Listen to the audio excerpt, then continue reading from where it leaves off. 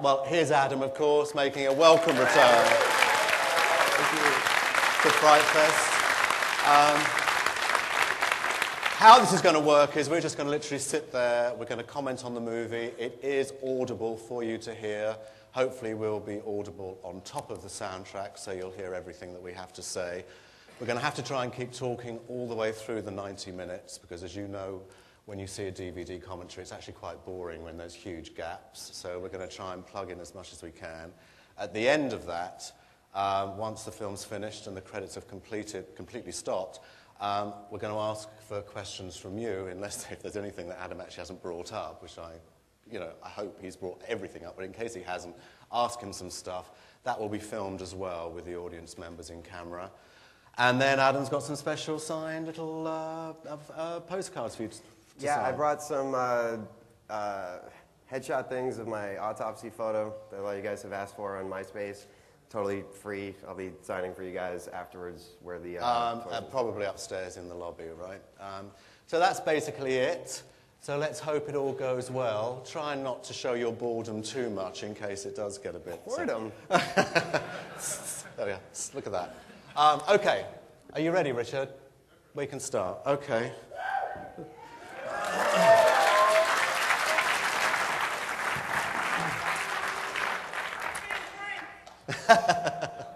Face rape? All right. As soon as it starts, we'll start. Okay. Here we go. Aeroscope Pictures. Who are they? Aeroscope Pictures is my company that I started 10 years ago with my director of photography, Will Barrett, and one of the producers of Hatchet, Corey Neal, is also part of it. Yeah, 10 years later, we actually made a real movie. Look at that. It's awesome. And is It's a intentionally slow fade up.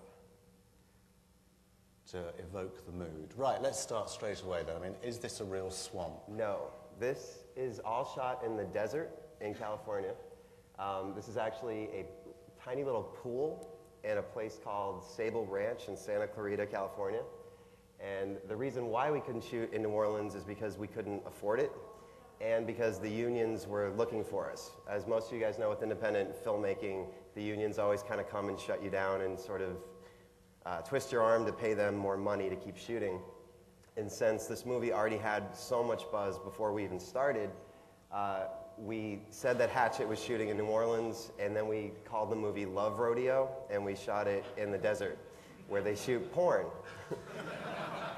And all the American unions were looking for us in Louisiana, and we were shooting on a porn set in California. So that's how we got away with it. We shot a few days in Louisiana, but only the actual Bourbon Street stuff that we're about to get to. Right, now this is the opening, and of course we're seeing Robert Englund, one of the three icons you've got in the movie. I mean, did you shoot this first? Did you shoot this up front? Or? This was actually the second night of shooting, was this scene right here. The first night was the whole flashback scene when Victor Crowley gets lit on fire and all that stuff, which was, if anybody's ever going to make their first feature film, don't start with a giant fire effect. That was so stupid to start that way. This would have been a lot easier. Robert Englund is probably the nicest guy on the planet for anyone who's ever met him. And he showed up on set talking to every PA, just telling stories. And all the PAs were like, dude, Robert Englund's the nicest guy ever. And then like 20 minutes later, they're like, can you please get Robert Englund to stop talking? Like, we're trying to work. Originally, in the first cut of this film, one that we never actually showed anybody, Josh Leonard's actually peeing on the alligator's head. But we just thought that was stupid.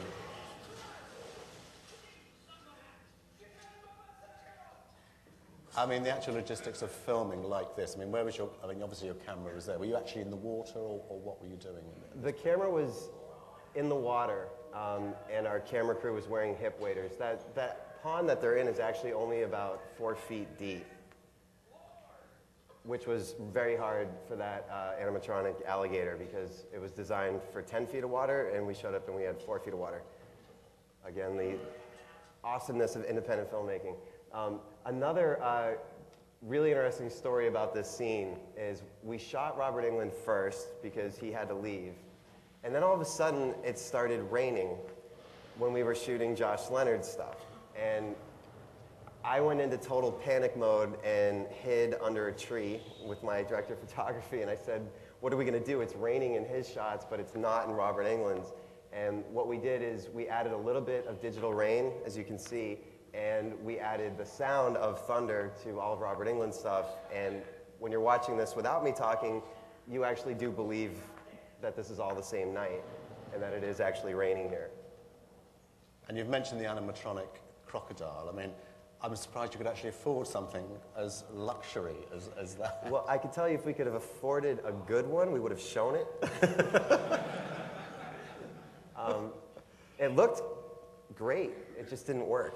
They showed up and the alligator could only do one thing. It could go, like that. I'm like, alligators don't move like that. And they're just like, shut up. They'll be fine. This sequence that's about to happen with Josh Leonard, we actually went through 5 stuntmen recording this. It took about 5 different nights between first unit and second unit to completely kill Josh Leonard. The first stuntman quit after the first time Kane Hodder threw him upside down against the tree. What's really funny is the stuntman's like, what do you want me to do? I'm like, we're going to throw you upside down against the tree with one arm tied behind your back. And he thought I was kidding. And then we did it, and he went home.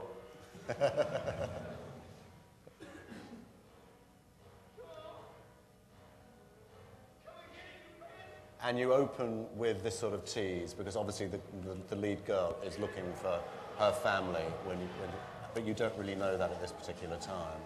Yeah, part of the fun of this opening is, well, that. Yeah, that guy quit. This guy quit. But he was a trooper.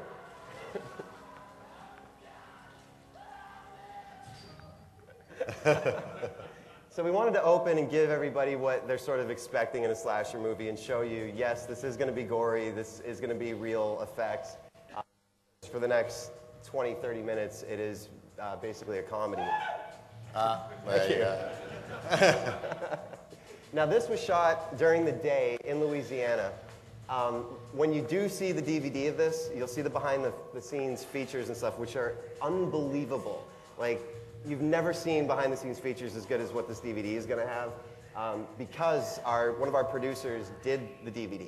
So she was shooting from the moment we made the mock trailer to raise the money for this. Like, you see absolutely everything. And that scene when the camera was going above the water, my Steadicam operator had to sit on the side of the boat with his feet in the water. And there's real alligators, like, charging the boat. But the one thing that Louisiana alligators like more than Steadicam operators' feet is marshmallows. So we would just sit there and throw marshmallows, and they would chase the marshmallow instead of him. And he had no idea that was going on. He's like, there's no alligators, are there? I'm like, no, dude, shoot.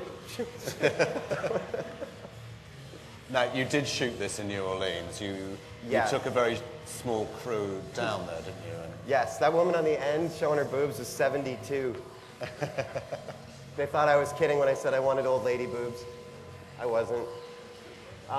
We could only afford about 50 extras for this whole thing. So sometimes if you look closely, you'll see behind the crowd, there's nobody on the street for miles. This was all shot at like 5 in the morning.